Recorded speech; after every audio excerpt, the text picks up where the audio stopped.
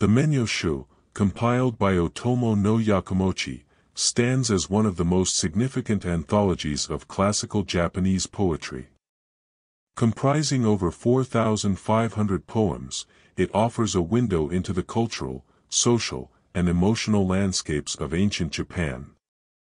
Yakamochi's compilation, completed in the 8th century, provides a rich tapestry of themes, including love, nature, seasons, and spirituality, reflecting the sentiments and experiences of diverse contributors from various social strata. Love emerges as a dominant motif throughout the Manyōshū, showcasing the complexities and nuances of romantic relationships in ancient Japan. The poems depict a range of emotions, from tender affection to profound longing and heartache. One notable aspect is the portrayal of love in connection with nature, intertwining human emotions with the natural world. For instance, poems often utilize imagery of flowers, birds, and seasons to evoke the intensity of love or the pain of separation.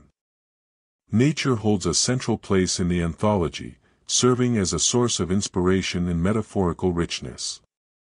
The Japanese reverence for the changing seasons is palpable in the verses, with each season carrying its own symbolic significance. Spring symbolizes renewal and youth, with cherry blossoms frequently used to represent fleeting beauty and transience. Summer evokes themes of abundance and vitality, while autumn brings reflections on impermanence and the passage of time. Winter, with its cold austerity, is often associated with solitude and introspection. Spirituality also permeates the Manyōshū, reflecting the spiritual beliefs and practices of ancient Japan.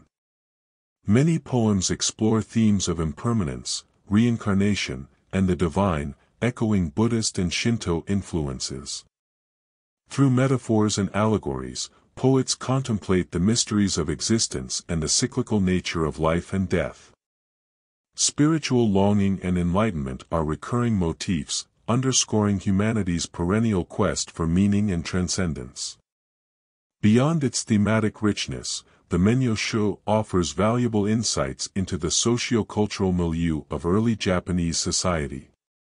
The anthology features poems from a diverse array of contributors, including emperors, aristocrats, soldiers, and commoners, providing a multifaceted view of life during that era.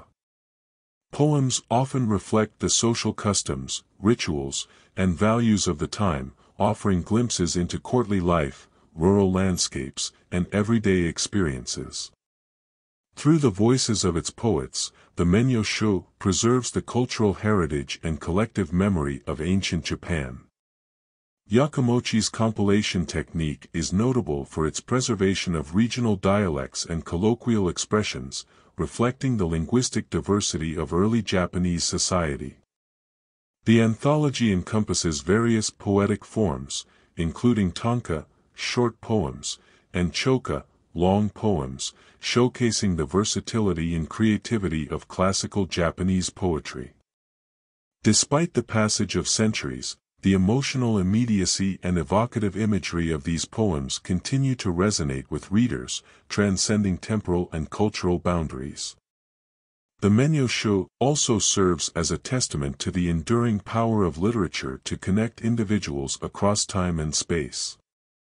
Through its timeless themes and universal truths, the anthology fosters a sense of shared humanity and empathy, inviting readers to contemplate their own experiences in light of the poem's insights. In an ever-changing world, the voices captured within the Manyōshū offer solace, wisdom, and inspiration, reminding us of the enduring beauty and resilience of the human spirit. In conclusion, the Manyōshū, compiled by Ōtomo no Yakamochi, stands as a literary masterpiece that illuminates the cultural, social, and emotional landscapes of ancient Japan. Through its diverse themes, rich imagery, and varied voices, the anthology offers valuable insights into love, nature, spirituality, and society, inviting readers to engage with its timeless wisdom and beauty.